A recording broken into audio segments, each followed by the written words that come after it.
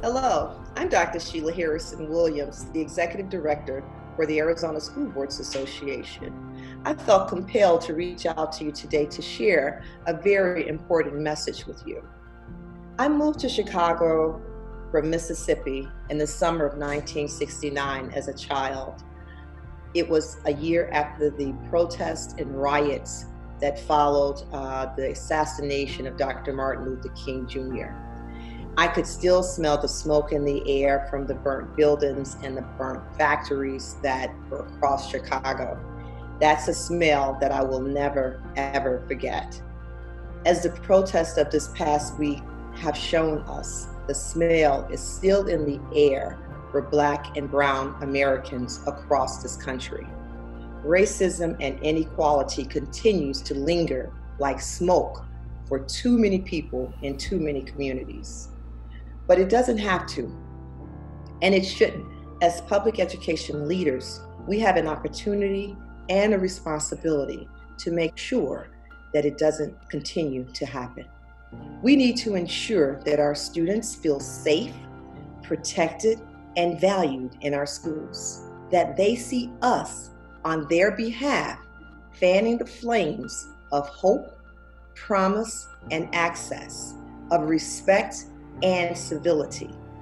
The onus is on us to be the change for this generation and future generations. Let us acknowledge and recognize the hurt within our communities that we continue to witness day in and day out through protests and riots across our country and throughout the state in response to the murders of African Americans over the past few months. George Floyd in Minneapolis, Ahmaud Arbery in Georgia, Breonna Taylor in Kentucky. I'm calling on us as Arizona's education community, those who lead districts that are so often the backbones of your community, to be the voice for change and a healing presence within our communities, and to continue striving for excellence and equity. Ignoring the obvious is not an option. I encourage you to think of your role and what you can do to help. I encourage you to choose kindness, tolerance, understanding, and empathy, and model it for students and communities you have taken an oath to serve.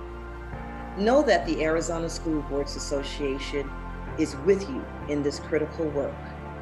Now I will end with a quote from Dr. Martin Luther King Jr. Injustice anywhere is a threat to justice everywhere. We are caught in an inescapable network of mutuality, tied in a single garment of destiny. Whatever affects one affects all indirectly.